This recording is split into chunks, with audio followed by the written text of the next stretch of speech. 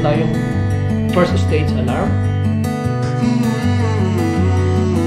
Ngayon, i-fulfill natin yung second stage. Ano naman yung second stage? Second stage is another zone ng detector plus yung ating second stage alarm. Okay.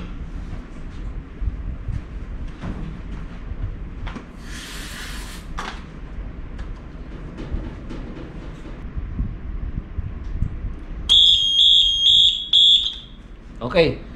Ano nangyari? Mayroon ng sinasabi ko kanina, pre-discharge time delay in 30 seconds. Second stage alarm and the evacuate gas discharge signal. Ibig sabihin, kung may tao doon sa loob, na-alarm na kaagad siya. Now, kung may tao sa loob, pwede kong i-delay yung discharge ng gas using this abort switch. Ito, nakikita nyo na press. So, ang nakikita nyo is mayroong 30 seconds dito, 31 seconds. Okay? Ibig sabihin, bumalik siya sa 30 seconds. Habang hino-hold ko itong abort, it will hold the discharge of the gas. It will hold the power going to this solenoid. Ngayon, kung tatanggalin ko siya, the countdown will start again. So, from 30 seconds down to 0, this panel will give supply 24 volts to this solenoid. So, titingnan natin. Itong button, nilagyan namin ng light para makita nyo.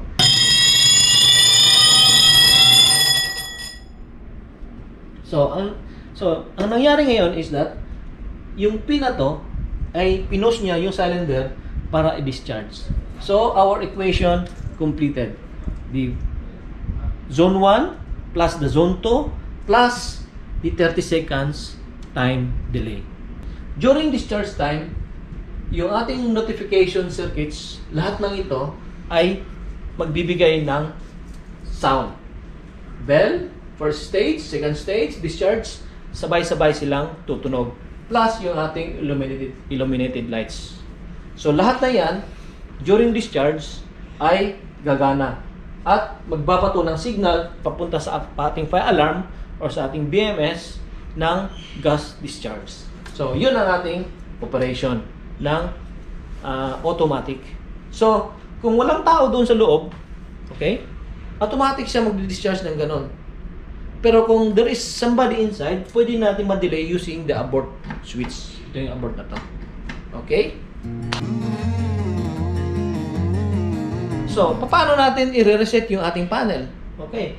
Just push this button here. Then, ating i-reset yung ating solenoid. So, that's it. How you will reset this solenoid. And now, panel natin is normal again. Now, ano naman yung semi-automatic discharge? Okay, semi-automatic discharge is using this manual release. Okay?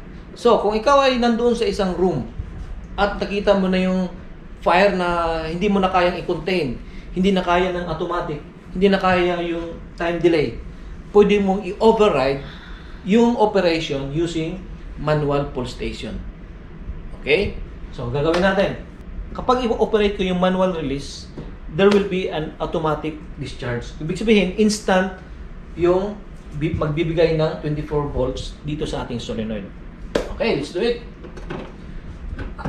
At yung ating mga sounders, yung ating illuminated signs ay automatically gagana silang lahat. Okay. So, ang gagawin lang natin is push and pull down. So, yun. Yung ating operation ay successful. Nag-discharge yung ating gas. What is the purpose of maintenance switch? Maintenance switch is acting like a switch. Okay, paano siya? Yung ating solenoid kasi is wired from our panel to the maintenance switch to the solenoid. Ano ang function niya? Puputulin lang niya yung 24 volt signal to disable the 24 volts going to the solenoid. So, ibig sabihin, kung system arm, ibig sabihin, nakakonect yung 24 volts from here, down to here, down to solenoid. Ngayon, kung ilalagay ko sa systems inactive, okay, magkaroon ng trouble yung ating panel.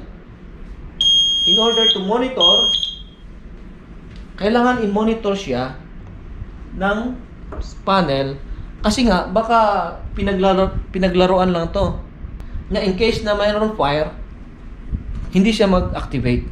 So kailangan naka-monitor at magbibigay ng trouble signal doon sa ating fire alarm or sa BMS system. Okay. So system inactive, ibig sabihin walang power pupunta dito sa solenoid. Let's try. Using the manual release. Open lang natin. Okay. Walang manual release na nangyari. However, mayroon pa ring sound. Okay? Mayroon pa ring sound. So, ibig sabihin, kung may nagme-maintain doon sa room na yan, na maintenance team or somebody sa management, project management, at accidentally na nag-discharge, during inactive, hindi siya mag-discharge. Okay, so it is safe. Kasi nga, yung ating gas is napaka-expensive at saka costly siya.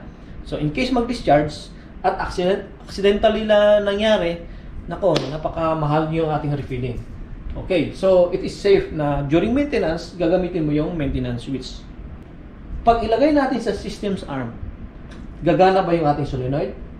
Yes, gagana siya kasi nga binalik mo yung power supply niya. Tingnan natin dito. See? Automatically, nagbigay siya ng push ng pin doon sa ating solenoid at automatic magdi-discharge ka agad siya. Now we will do the manual discharge. Okay. So ngayon, hindi gumana yung ating mga detectors, hindi gumana yung ating pull station, at ikaw ay malapit doon sa cylinder area. Yung cylinder area, ipapakita ko sa inyo yung cylinder area. Pwede mo rin gagamitin itong pull lever dito to discharge. Example, ito yung discharge pressure switch. This will confirm sa ating system na mayroong discharge using this discharge pressure switch. Paano nangyari? This one is connected to a piping system. Now, if ipupull ko ito, dadaan yung pressure at ipupush niya yung pin doon sa loob, magbibigay siya ng signal dito sa discharge pressure switch at magkaroon siya ng signal na may discharge. Okay, how we will do it? Ito ay connected na doon sa ating piping system. Pag ipupull ko ito, automatic pupunta yung pressure dito at ipupull down niya ito. So gawin natin sa simultaneous. Okay, gawin ko yung manual pull lever. Okay, sabayan ko ito kasi nga pupunta yung gas doon. Okay.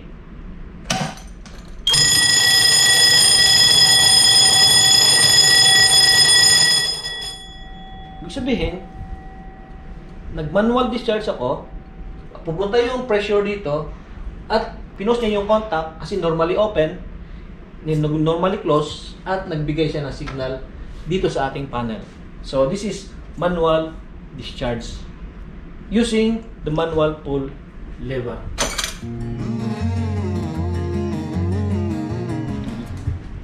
So disabled output. Ano yung ginagawa ng disabled output dito sa ating panel? Disabled output meaning pwede mong i-disconnect yung power ng it's either R or the releasing circuit or yung ating mga knock circuits. Ibig sabihin, ito yung knock, itong tatlong knock, at itong dalawang arc. Dito sa ating programming, pwede mo siyang i-disable isa-isa, pwede mo siyang i-disable na sabay. Okay. Kapag i-press natin yung disabled output, okay, it mentioned here disabled output, this output, and ibig sabihin lahat ng knock and arc, knock circuits and arc circuits ay disabled. Ibig sabihin hindi siya gagana. hindi siya gagana in case na gagamitan mo ng manual, gagamitan mo here, or automatic, semi-automatic, or manual, ay hindi siya gagana. Okay? Let's try it. Using this manual.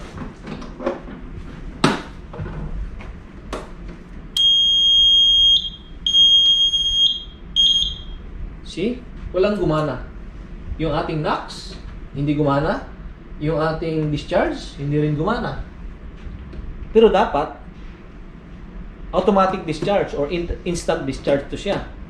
Pero, dahil tinanggal natin yung mga power dito, hindi siya gumana. So, one way na para maprotektahan din natin na hindi mag-discharge yung ating gas is using this disabled output.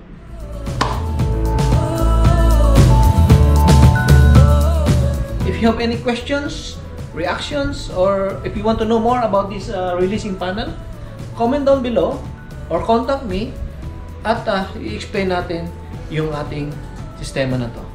So guys, that's it. Paano na kami mag-testing ng releasing panel? I know it's a little bit complicated from the start, pero it's a standalone system na napakadali ng pag-aralan. Okay? At yung process ng ating operation, ng testing, is approved by our local authority. Okay? Guys, if you enjoy my video, don't forget to give us a thumbs up, to subscribe, and hit that bell button para lagi kayong updated sa lahat ng ating mga vlog. Thank you so much, guys. Don't forget to support my channel. God bless you.